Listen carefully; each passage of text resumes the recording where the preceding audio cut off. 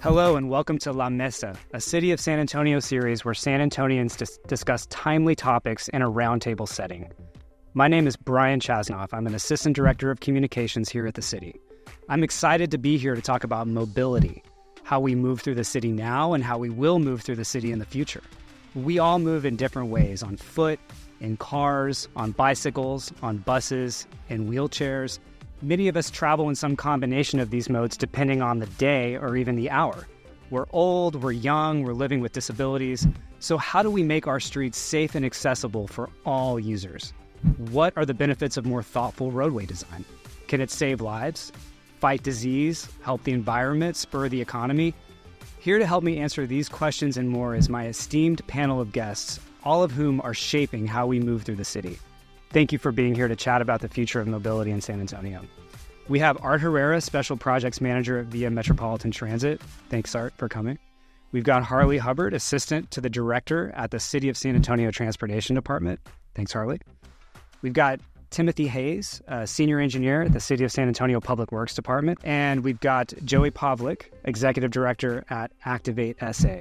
So thanks for joining me today, everyone. And I'm just going to dive right in to the first topic, which is complete streets. Now, the city is actually updating its complete streets policy. So before we talk about the reasons for updating it, let's just define what complete streets actually are. What does that mean? And I'll just start off by going around the table and maybe y'all can share with us your thoughts on what that means to you. Sure, I can go ahead and get us started. Mm-hmm. So a complete street isn't actually an end product. It's a design process that we go through when we're looking at a total street design to make sure that we're considering all modes of transportation with a focus on our most vulnerable road users. Right. And our most vulnerable road users are pedestrians, and everyone's a pedestrian at one point or another. Right. Cyclists and people navigating with disabilities. Okay. Research has shown time and time again that when we design roads with our most vulnerable road users in mind first, we improve the safety of everyone on that road, including motorists. So it's really just a design process that we go through that considers all modes of transportation.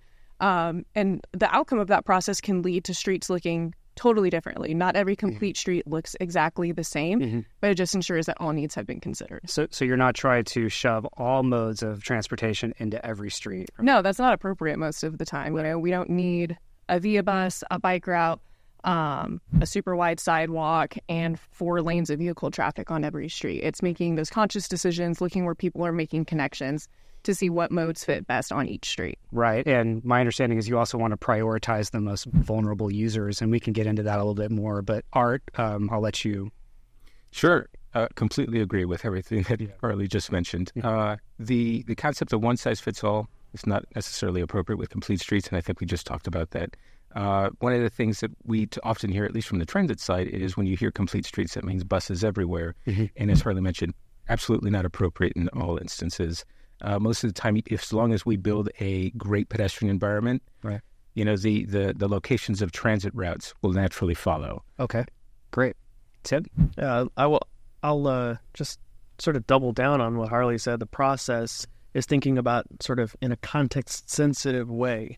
What are the things that happen along and, within a street? The complete street doesn't just serve the users who are going along it, but they're in the interactions that take place as well. It's your trash pickup. It's so many things that are small things, everyday things that take place on a street, and those are the sort of granular details that we get into in design when we start actually looking at designing a street and all the things that we've got to take into consideration.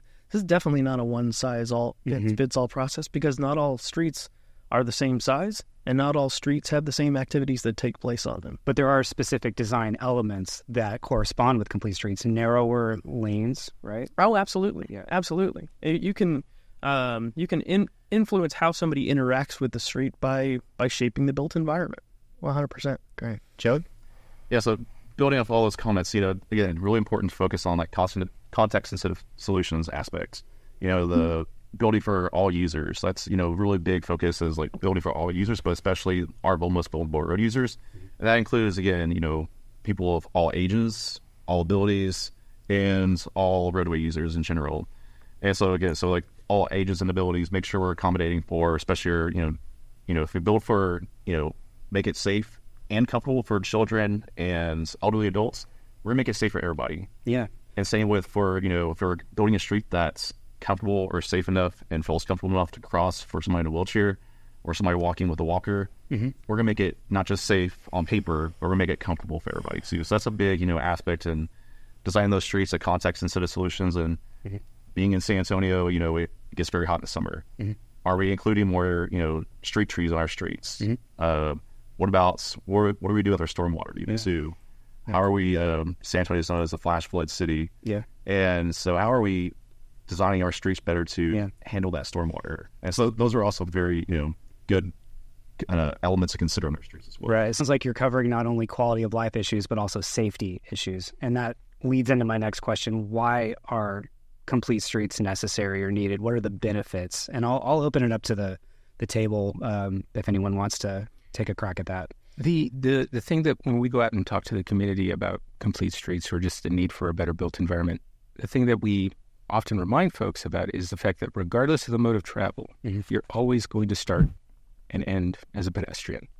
And so I think one of the most important things that we can include in all of our designs moving forward is a better built environment for pedestrian mobility. And that includes individuals in mobility devices and those that have ambulatory needs.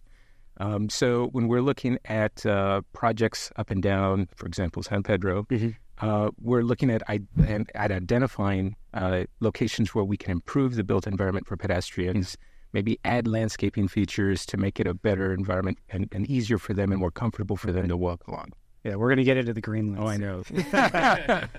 But, I mean, speed is an issue, right? Because I think the fatality rate increases dramatically as cars move faster. I think it's 5% if they're going 20 miles per hour and something like 85% fatality rate at 40 miles per hour for pedestrians. So, reducing pedestrian injuries and deaths is obviously a big part of complete streets, right? And that feeds into Vision Zero. And Harley, do you want to talk about Vision Zero? Sure. So Vision Zero is an initiative. It's an international initiative that the city adopted with a goal of completely eliminating traffic fatalities and serious injuries on our roads. And people often say zero. That's a little ambitious. That's never going to, be achievable. The question that we ask in response is, okay, then who's the one? Or who's the two? Yeah, well, who is acceptable? There was a cyclist who was killed this week. Exactly. Outside of Mission San Juan. Exactly. Yeah. And even one is completely unacceptable. Absolutely. So it's an initiative that the city has adopted, that the transportation department is really taking ownership of looking at our road design, looking at how we can improve safety for all of our road users. San Antonio has one of the highest rates of crashes per 100,000 residents in the country. We're right below Dallas, I think, has 5 fatal and serious injury crashes per 100,000 residents a year, and Austin has 4.8, and we're right at 4.9. So it is a really serious issue. Issues like speed, distracted driving, and poor road design that encourages those behaviors can lead to more crashes. And pedestrian fatalities are on the rise across the United States, so it's a nationwide problem. Yeah. So back to what I said before about how the city is updating its complete streets policy. Let's talk for a moment about why that's necessary, and I guess maybe I'll go back to you, Harley. Why update it? I think the first, correct me if I'm wrong, but I believe the policy was introduced in 2011. 2011, okay. That is correct. And a lot has changed since then. First of all, best practices in design have changed greatly. The vehicles we drive have changed greatly. That study that you cited about, the percentage of you being fatally injured in a crash, those are based on relatively small sedans, not the big trucks that you see driving around San Antonio. So actually here, those statistics are less in favor of the person that gets struck by a car. So it's an old policy. Best practices in design have changed. We had a little bit of kind of passive language in the first policy. We were just getting our feet wet, learning about it with the rest of the world. The update will have more active language, but it'll also have goals and metrics set to show that we're being effective. So it's about implementation. Yes. Maybe, Tim, you can talk about implementation, because I know that there are I work closely with Public Works. I know that a lot of the projects that are in design are incorporating complete streets elements in them. So how do these complete streets elements get implemented? What is the process, a good process? Sure. So I think Harley hit at something that was that was really important, which is, the sort of soft language and tightening up the language when a project gets to project delivery, which is, the department or the division that I work for. We need some clear decision making tools in order to decide how and where these things can be put in place. I think we can all be fairly realistic that people don't like when a street in front of their business or in front of their house changes, right? And so what we've got to have is the tools in place so that we can, as design project managers, as construction project managers, communicate clearly why are these changes being made to people's streets. And where are they appropriate and where are they not, right? And so those are the kinds of things, the kind of guidance language that you need, and you need to have it sort of formalized, so that when the teams who are rolling out these street changes, they have something strong to lean on when we get pushback, when we need to educate, when we need to clearly communicate. This is in our policy. It's in our complete streets policy, and this is how we make decisions. For how our streets are going to look when we come through with a project. It gives all of us the tools to lean on in a situation. Well, let's zero in on one project in particular that I believe you're involved with. It's West College Link. It's part of the 2022 bond program. Oh, I love this project. Part of the linear greenways. Yeah, absolutely. Yeah, this is and I'll let you talk about it, but just to set the stage, it's on the west side, and it's Memorial Street, right? With Memorial High School and then St. Mary's University. And there is a stretch of roadway that leads to Zarzamora Creek Greenway that does not have a lot of connectivity, right? It certainly doesn't. Yeah. This is a great project, and it's one of the things that was the promise of the Howard Peak Greenway Trail, the West Side Creek Trails, was, taking those trails and connecting them to the larger community, right? Allowing neighborhood-level connections and institutional-level connections.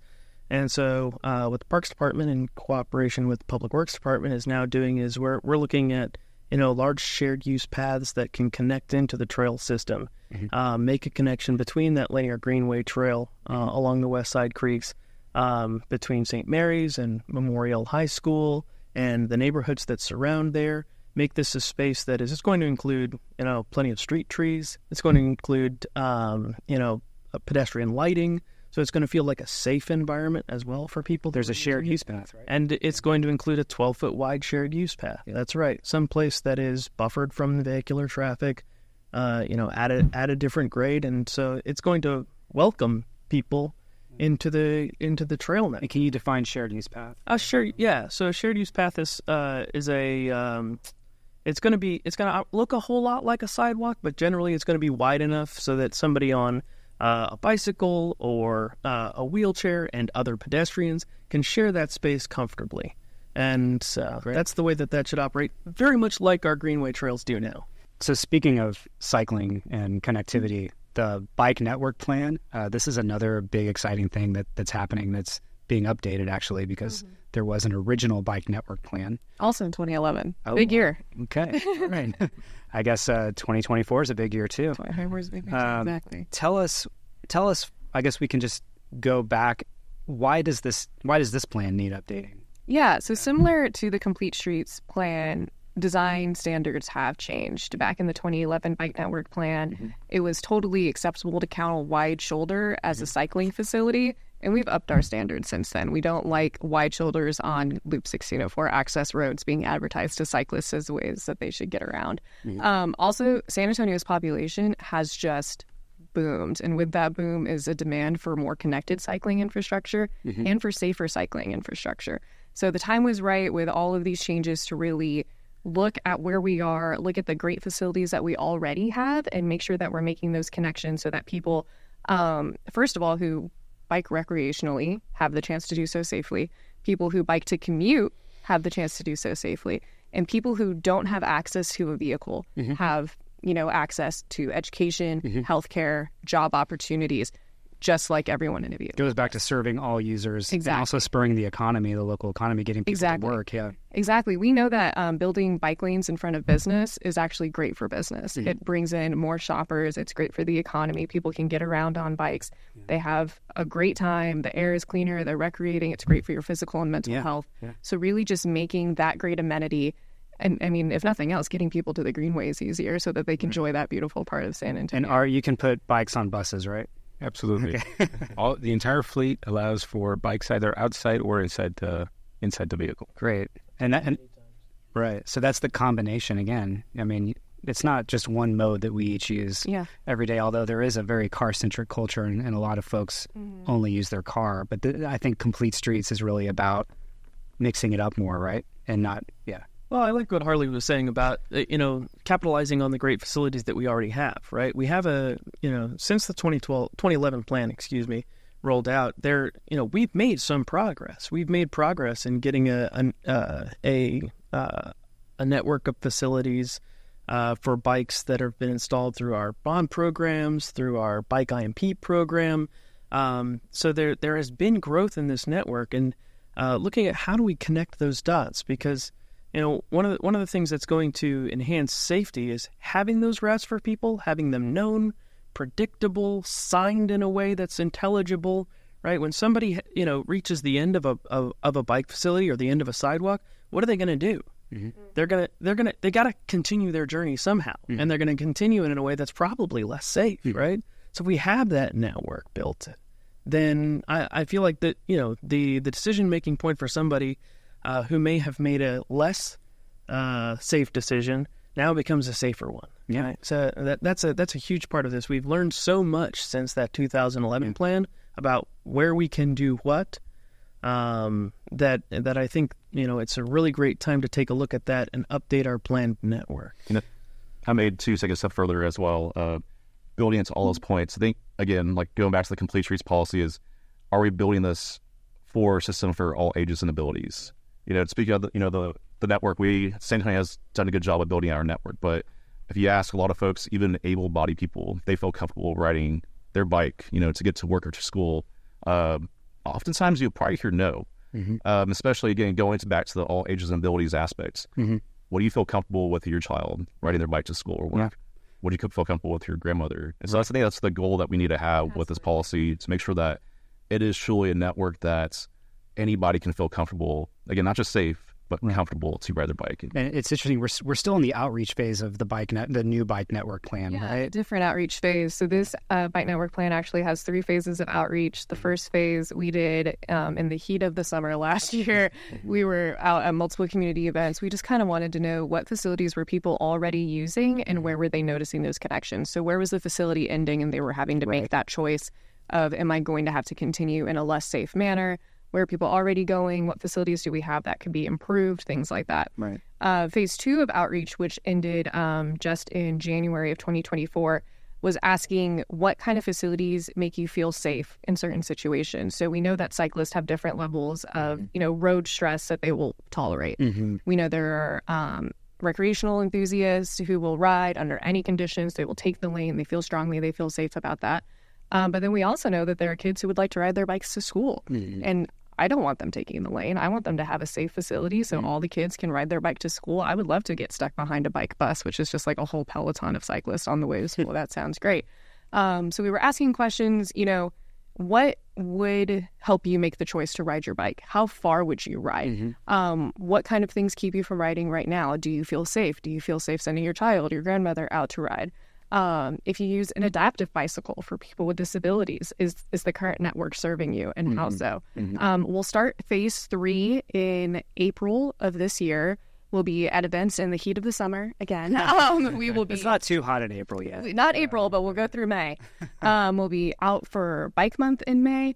And then we'll be asking people about specific facility treatments on specific roads. So we've kind of learned where we need facilities, what kind of facilities make you feel safe. So we're going to come out with a proposed matrix so that Joey and Activate SA can say, hey, I see that you have delineators proposed here, and bring up kind of Tim's point. Did you know that we have trash collection on this day and you're right in the middle of our trash collection? How is that going to work out? What do the people who actually know the roads know about that? And how can we kind of consolidate that so that it makes sense for our most vulnerable users and then also residents and businesses along that corridor? Well, I love the deliberate data-informed approach. Yes. That's just going to make the network stronger and better. Absolutely. And actually, even as this outreach is happening, there is a more robust bike network that's taking shape even now. Yeah. Tim, I think you're involved in the cycle track project taking place downtown, which would provide an east-west link across downtown. We've got several exciting projects coming downtown. Santa Rosa has a cycle track installed on either side for, its limits through the 2017 bond program. We're reconstructing Santa Rosa right now as part of the Zona Cultural. That'll have a cycle track, which for anybody who doesn't know what a cycle track is, it's sort of a separated bike track that is behind a curb, but also separate from the sidewalk to make sure that you don't have pedestrians and bikes fighting for space. It's meant only for bicycles. It's meant only for bicycles, yeah. And so intersecting that sort of through the heart of the west side of downtown will be a two-way cycle track along Dolorosa Street and Market Street that will go all the way from I-37 to the east to I-35 on the west side. So I think this project actually harkens back to the 2011 bike network plan, right? Yeah, there were bike lanes called for on Commerce and Market, or which becomes Dolorosa, one-way bike lanes on either street. Those would have been street level bike lanes, and so what we learned with the Commerce projects that have taken place since then is Commerce doesn't have a whole lot of right of way, it doesn't have a whole lot of room, right? So we ended up in one of those complete streets conundrums, right? What do we do where we run out of space? And the decision was made, well, instead of putting, a one-way bike lane on one street, we have this great one-way couplet downtown, couplet, two one-way streets. Right? And so we can actually put two-way bike lanes on one of those where we actually have the room to do it. Okay. And so it's those sort of decision-making points that help us, fill out that network. And these are connecting to bike lane projects that already have taken shape through the 2017 bond. And through the 2012 bond. We installed bike lanes on Frio Street as part of the 2012 bond, part of Downtown Streets project. As part of the Market Street realignment, we have a two-way cycle track on, along Tower of the Americas Way. Yeah. We have bike lanes coming at key locations along South Alamo, which is currently under construction. Sorry for all the heartache on the construction side, everybody. But there's a lot of facilities that this is going to connect to, not to mention the things that are north of the Alamo. And so we'll see what shapes up with this sort of Alamo connection. I don't know if we can maybe get bikes through there too, but we'll see. Well, Art, this is your moment now. Advanced Rapid Transit. We're going to do a hard transition. Okay. From bikes to buses. Let's do it. Yeah. Tell me all about ART. What is ART? So Advanced Rapid Transit, we've relatively recently, branded it Via Rapid. So Via Rapid, we have two lines under development. We have the green line, which is the north-south corridor. It is San Pedro through downtown from the airport, connecting the St. Mary's and Roosevelt corridors, just north of Mission Concepcion at Steves Avenue. And then the second line, which is just beginning development, what we call the Silver Line, is the east-west corridor, West Commerce through downtown, and then using the couplet, the Dolorosa Market, and then the Commerce corridors through downtown, and then East Houston, just at to the Frost Bank. I wanted to make sure I got the name right. Frost Bank Center on the east side. So back in 2020, voters went to the ballots and approved a 1/8 cent sales tax to begin collection in 2026 to make these projects feasible, to make it happen. Without that sales tax collection, these projects would not be happening.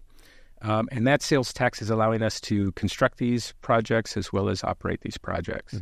The federal contribution didn't hurt either. It absolutely did not, and I'm glad you brought that up. So we recently, in December, at least for the Green Line, received confirmation and approval from the FTA to enter what's called engineering. So it's essentially final design.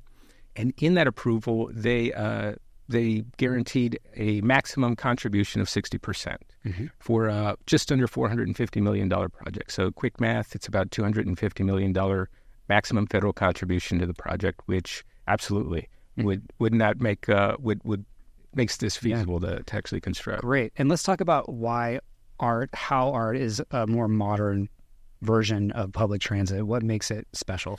So there are two key things with ART that makes it stand out with the rest of the services that we provide. One is absolutely the dedicated lanes. Dedicated lanes are going to make this a much faster and more reliable travel down the corridors. The other thing, though, that a lot of folks aren't as keen on or aware of, rather, is the off-board fare collection. So if you've ever been traveling down any corridor and you notice there's a bus stopped in front of you and you're realizing, hey, this bus is taking a while to move and pick up and drop off folks, there are a couple of things that are probably happening on that bus. Mm-hmm. One, as is common, a lot of folks line up and wait till the very last moment to find their $1.10 or their $1.30 rather in their pocket. And that's absolutely going to take some time, right? Mm-hmm. The other thing is it's possible we're picking up an individual in a mobility device. Mm-hmm. And that means the bus has to kneel. There's a whole process by which we do this. The bus has to kneel, a ramp is deployed, then the operator has to get out of his or her seat and then go and physically secure the individual with these secure points on the bus. And sometimes that can take, depending on the mobility device and the individual, 2 to 3 minutes. So if you're trying to, and that's just to secure, and then it's another 2 to 3 minutes to alight from the vehicle, right? Mm-hmm. So if you're operating a 10-minute headway, and it takes you 6 minutes sometimes to secure an individual and then get them off of the vehicle at their destination, you already have another bus 4 minutes behind you. Now it's hard to keep a schedule, right? Mm-hmm. So what we're doing with ART is we're addressing some of those things I just talked about. One, dedicated lanes are going to get us through the corridor much more quickly. Transit signal priority is going to get us through the intersections more quickly. But then to address that alighting and boarding time, we're going to have level boarding at the stations. So there's going to be the seamless transition for those that are in mobility devices or ambulatory to get into the vehicle, right? And then on the vehicle, we're going to have the self-securement system so that an individual in a mobility device can literally back into a position, an arm comes down and secures the individual without the operator having to leave their seat. Wow. And then with off-board fare collection, what I was just talking about, folks looking for that $1.30 in their pocket, they handle all the fare collection on the platform, get on the bus, they can enter any of the doors, they can get out of the bus through any of those doors. What's the payment method? We're looking at, it would be a ticket vending machine or a fare validation system on the platform. So essentially, you would just handle your transaction either on your phone or there physically at the kiosk on the platform. And then the operator doesn't even have to worry about fare collection. Right. And is VIA making any commitments in terms of how frequent or reliable the service is going to be? So in terms of frequency, we're looking at 10 to 15 minutes all day, 7 days a week. Mm-hmm. And when I say all day, it's really during those peaks. It starts around 6 a.m., all the way through 6 p.m. to 7 p.m. And then slowly in the evening, we'll transition some of those buses off of the route. Okay. So let's talk about the construction because there's just for a few minutes. Sure. It's a hot topic. Yeah, yes. It's not everyone's favorite topic, but when it's going to go in phases, right? It will. So our construction schedule shows just over 2 years to construct this line. So the line is just under 11 miles long. Mm-hmm. And when we go out into the community and we talk about that, folks are thinking, oh my gosh, you're going to be out in front of my business for 2 years. I mean, of course, I'm going to have some issues, right? Mm-hmm. So we recently awarded a construction manager at risk contract. And essentially, this contractor is responsible for just what I mentioned, construction management, but they're also going to be responsible for the construction. So this will be the construction contractor. So we bring them on board now during final design to work through those issues. We can start phasing construction really early. We can go out and start meeting those that live and work on the corridor. Any properties that may be impacted, we're sitting down with them and talking about construction methods. We're talking about impacts to their specific properties. And that way we can get feedback so that we know, okay, obviously, here's a great example. In front of a school, maybe we do construction during the summer. Mm-hmm. You know, in front of North Star Mall, maybe we stay away from the November to January time. Tim might have some tips for you how to handle this. Tim, you got any tips? Schools along the corridor, so I'm delighted to hear it. Well, there's another topic that is piquing a lot of folks' interest in San Antonio around transit, around the Green Line, the concept of transit-oriented developments.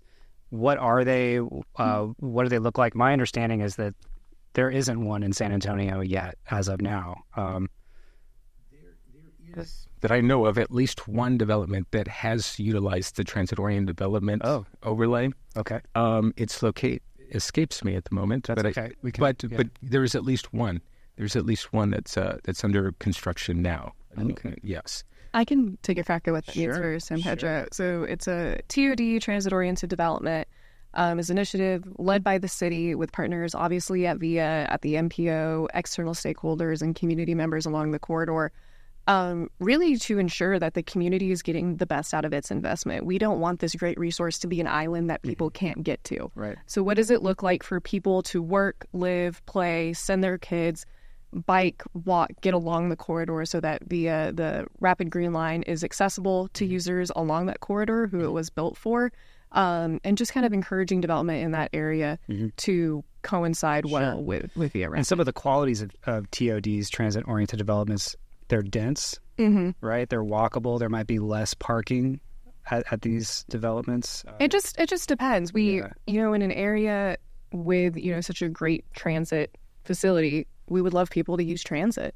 And sometimes it does lead to a little more density. That could lead to apartment complexes. That could lead to office buildings that people could walk to from their apartments, and maybe a small grocery store or bodega nearby that you could hop on via Rapid and get to the grocery store and hop on and go right back. Obviously, driving a motor vehicle will still be an option along the corridor. Via is only taking up a small area of the center lane. So people who have to or choose to drive will still have that ability. It'll just, once again, take the most vulnerable users in mind first. I think it's a tool to give development community some flexibility along the corridor. Absolutely. Right. We know that the San Pedro corridor is it's a historic corridor, right? So that means that configurations aren't going to be the same as when you go out to sort of greenfield development somewhere where you got plenty of space, right? And so what it does is it gives us tools for flexibility along a dense urban corridor, so that you can bring in some of that development that's compatible with this investment that we're making, and creates a lot of opportunities across the board to capitalize on it. And we're still very early in the process, so I can't really speak to what will be in it. But something that's likely to be in TOD isn't necessarily the removal of parking, but the removal of the requirement to have a minimum amount of parking. Which would be an incentive, right? Which would be an incentive, and developers can make the best choice for their developments. Business owners can make the best choices for their business, because we're not requiring a coffee shop to have 25 parking spaces along a corridor with great transit and great bike access and great pedestrian access. That's a good distinction. That are right behind it as well. Yeah. Right. One key thing you mentioned earlier too is just the fact of community. Like, how is it also, like, there's a term being used these days of transit-oriented communities. Yes. And so how can that also be more of a driver for, again, like you said, even that connectivity beyond, additional housing or office space, but also, you said also, like, how can somebody walk or bike easily to get to the bus stop? Because right now, sometimes, again, like we talked about complete streets and bike networks, and how does that look? And what is that comfort level? Can somebody go and just, after getting off the bus, can they go sit on the bench and sit under some trees and enjoy the day? Yeah. And improve that quality of life in that area too. That's a good point to make, and that's why it's great having all of you here at this table, because it's about everyone working together with all these modes, and because it's all part of the same big picture, right, for the city. Yeah. And I'd like to add a plug. So I know we're focusing on the ART corridors, on Via Rapid corridors, but when we go out and because developers have come to us often to talk about, hey, you have a shelter out here, we'd like to incorporate this into our design. The other thing that we like to talk about, though, is we have a great frequent network serving many routes and many corridors in the city. So we would encourage TOD anywhere along those frequent corridors, not just necessarily on San Pedro. And I think the work that's undergoing now is going to help address that as well. This was a great conversation. I learned a lot, and I hope our audience did as well. Thank you for coming. Thank you. Yeah.